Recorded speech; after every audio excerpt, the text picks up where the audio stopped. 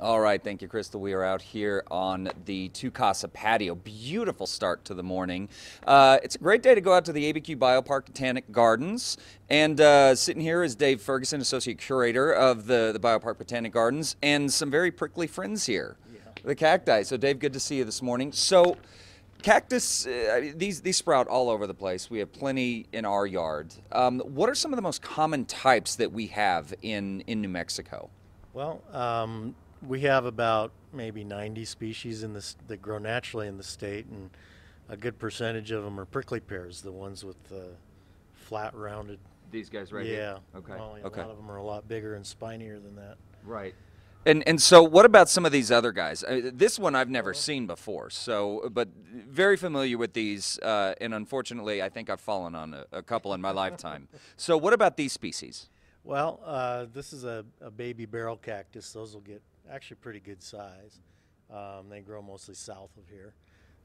This one's a little pincushion. There's lots of little tiny cactuses, and pincushion is just a common name for several that look similar. This one's actually in a rare one that grows down near Carlsbad. It's called Escobaria lei.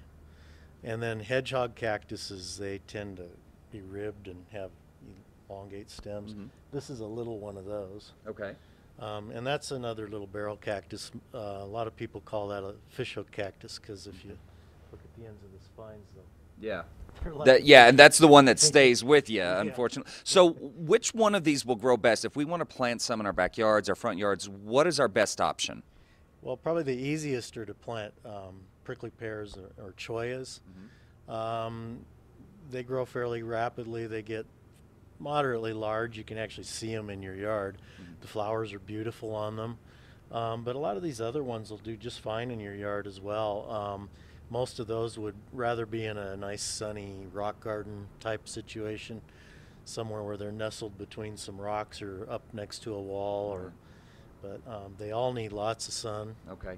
Now, of course, one of the reasons that they thrive here is because we are a desert. So, when it comes to watering, getting them, is there a general rule of thumb depending on the cactus? I mean, is just let Mother Nature take care of it, or is it something we have to maintain?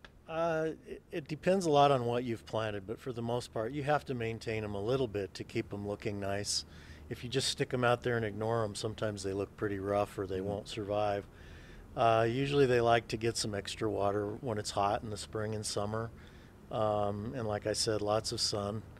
There's a few that grow in southern New Mexico that are kind of iffy in Albuquerque. It's a little too cold. Something like that, if you want to grow it, you might have to cover it up in the winter.